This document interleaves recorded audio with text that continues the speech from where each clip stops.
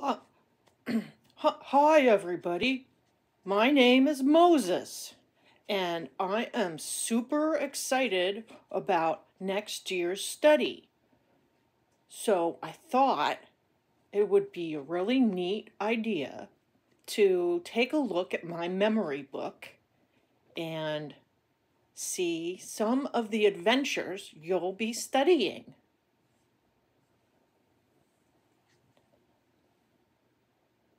My assistant will flip through the pages while I narrate. Let's go take a look. Here I am as a little baby. This is one of the first baby pictures. As a young man, I made a very bad mistake. Even though I tried to hide, God knew exactly where I was, and He had a big call on my life.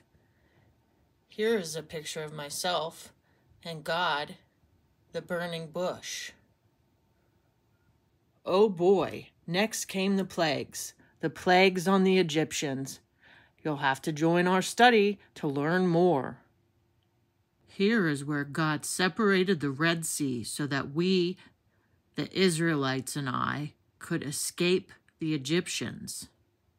God was always with us. Here I am, with the pillar of fire that led us by night. I bet you know what these two tablets are. The 10 Commandments.